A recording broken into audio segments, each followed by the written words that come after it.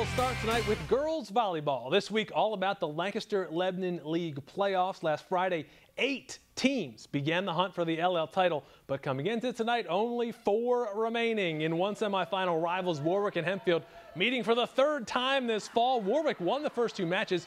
Hempfield, though, playing with some fire. They win game 1. But in game 2, Warwick back on track. Riley Durr the kill there. And the Warwick defense stepping it up. Jana Class and Maddie Glauner rising up to deny the Black Knights. Warriors win game 2, 25-18. More the same in game 3. Jensen Bernheimer sets up for Jana Class. This team playing together for so long. Warwick takes game 3 as well, 25-18. And for whatever reason, maybe because they're really good, Warwick has had Hempfield's number. They win game 4. Win the match 3-1, making it 3 straight victories against Hempfield this season. Warriors heading to the league final for the very first time.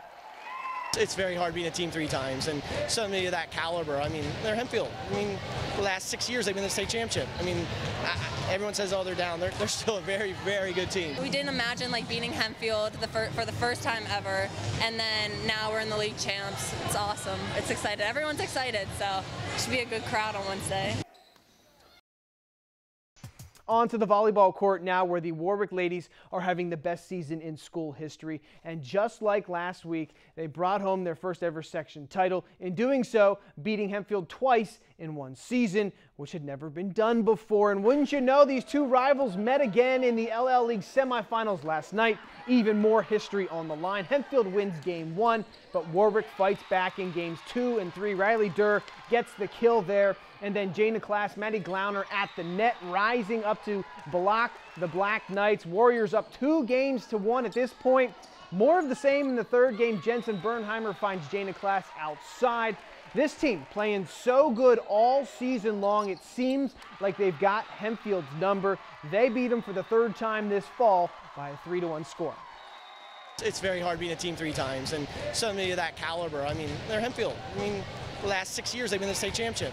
When we lost the first set, we're just like, all right, they're gonna win against us. So it's the past 2 games, it was 3-1. We put our arms around each other and said, hey, we're a family. We're sticking together no matter what happens, ups or downs. We're gonna pull through this and find a way to do it. And all the credit to the girls on the court that just never gave up. We didn't imagine beating Hempfield for the first time ever, and then now we're in the league champs. It's awesome. It's excited. Everyone's excited.